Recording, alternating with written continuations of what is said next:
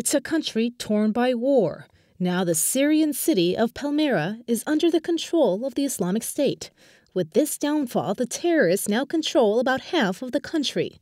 In Iraq, about 60 miles from Baghdad, the city of Ramadi has also fallen at the hands of the Islamic State.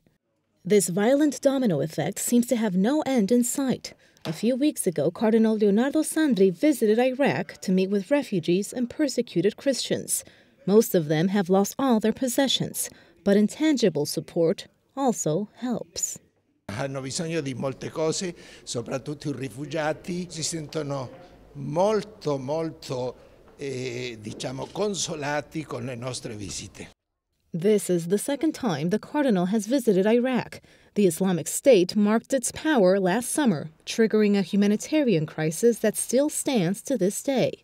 Pope Francis has called for the violence to stop, as Christians and even some Muslim minority groups are forced to start anew. Their homes no longer theirs, their cities destroyed. Io credo che a lui voglia non manca di andare, ma bisogna vedere quando.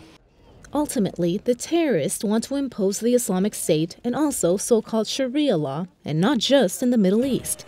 As part of this mission, they're destroying all traces of Christianity in Mesopotamia, a land where St. Thomas personally evangelized back in the 1st century.